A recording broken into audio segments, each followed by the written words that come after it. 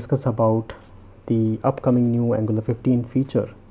So this is what we know so far. The first one is Ivy landmark. So basically it is going to make Angular ultra fast, and we already know that Angular 14 is having Ivy and it is pretty fast, right? The second one is additional performance improvements. Third is mistyped banana in the box fix. I'll tell you what it is. It looks funny, but it is really awesome. Easier lazy loading. I think you got it already, because Angular's lazy loading syntax is very hard to remember, and they are going to make the change for the third time, I guess. Dynamic router outlet names, component scoped keyframes. Wow, this one is really awesome. I really wanted to dig deeper into this one. So let's discuss about these things. So what is new in the Angular 15 so far? So Angular had some rough path lately with the news that AngularJS is deprecated and dead. People understandably believed it, but Angular is actually far from being dead. The 14th version of the most popular framework scores some major improvements actually, but today we will focus on the version 15th, and that's the around the corner. It is planned to be released just in a month on 18th of November of 2022. So the first feature that is coming in this release is Ivy landmark, so which is going to make Angular ultra fast.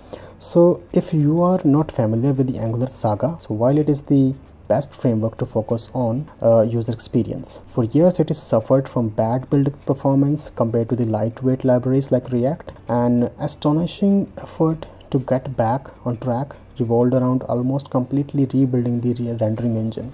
The new one called Ivy was a project for years. Along the way, Angular had been striped from hot module reload. So fortunately, Ivy made it through, and latest version of Angular offers comfortable build and rebuilds.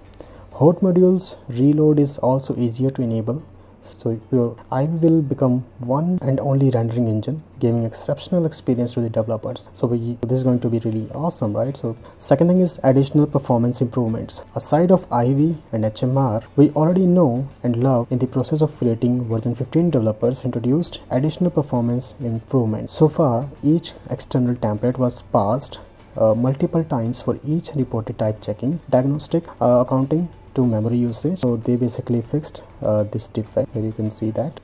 So cat source file for reporting type checking diagnostic. So this fix, which is introduced as a catch for template that improved the speed of the memory usage of type checking, it was also backdropped in the version 14.2, but it is going to fix in the 15th version. So mistyped banana in the box, third one. Another feature that caught my attention is about the banana in a box. Banana in a box is a term described the syntax of two-way binding in Angular template. You have surely seen it multiple times, but didn't know the name. It looks like this. Yeah, ng model. You might have used many times. So parentheses with the ng model from a banana and square brackets symbolize a box where the banana is stored. Unfortunately, sometimes people write the same code in the different order. They put parentheses outside and the box inside like this, so it gives a lot of errors. The fix will report such issues and offer a fix through language services, that is by adding the IDE example Visual Studio Code. So if you're interested in writing similar dev-friendly features, check out this commit. It is quite interesting to read among the fact that the banana in the box now become an official term used in the Angular source code. The fourth one is easy lazy loading. We already know the lazy loading syntax is really bad. Not bad, I mean it is a little complex, and they have changed it twice actually, but now it is going to change for the third time I believe, and it is going to be very easy now. So here you can see in this example, auto unwrap a default export when lazy loading. So this defect basically fixed this issue. So after this fix, it should satisfy people who like ongoing effort of Angular to write less boilerplate. Usually when you load components or children in a route, you have to select what to load. Fortunately, with earlier introduction of default export, it is clear what component should be loaded. The change takes default exports into account and just loads what is necessary. So here is the example. You can see this is how it is going to look like. The next one is dynamic router outlet names. So if you look into this particular defect which is being closed, make router outlet name an input so it can be set dynamically.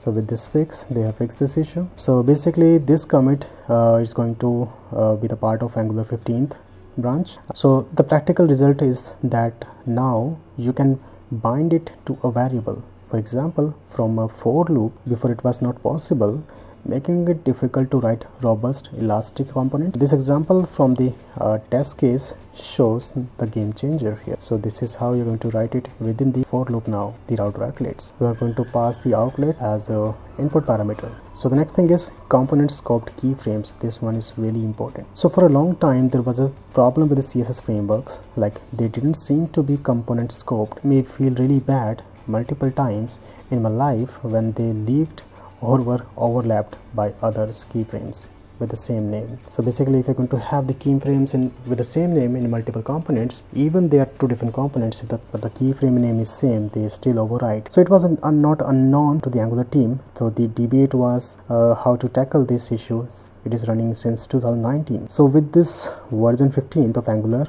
a definitive solution was made. I believe the decision is good. The keyframe name will be prepended with the host component selector. Now keyframes will follow component scoping we love in Angular. So here you can see that the defect has been closed now. So now basically keyframe will follow component scoping we love in Angular. Word of notice has to be made here. The change can break your code when you rely on a global aspect of keyframes defined in a component. If you do, you have to move them into global style sheet, because this is going to be breaking change. That's it if it comes to the most important changes so far in Angular 15 line. Other changes may include like canvas replaced by analyzer, mandatory hint parameters in parse, improved image warnings using document token to query preconnect links, renamed raw source, ng source in ng optimization image directive, making sure that the use animation functions delay is applied, support of has invalidated resolutions, and much more. As you can see that there is lot of changes in Angular 15, and we are far from seeing all of them, since it is only the next 0.5 version that was released in 5/10/2022. So thank you guys, thank you so much for watching this video. That's all for today, and I hope you have learned something today. And if you did, please don't forget to like this video and subscribe to the channel and pressing the bell icon, because I always keep uploading this type of content, and you will get the notification as soon as I upload any new video. So thank you guys, thanks you for time, have a good day, bye, take care.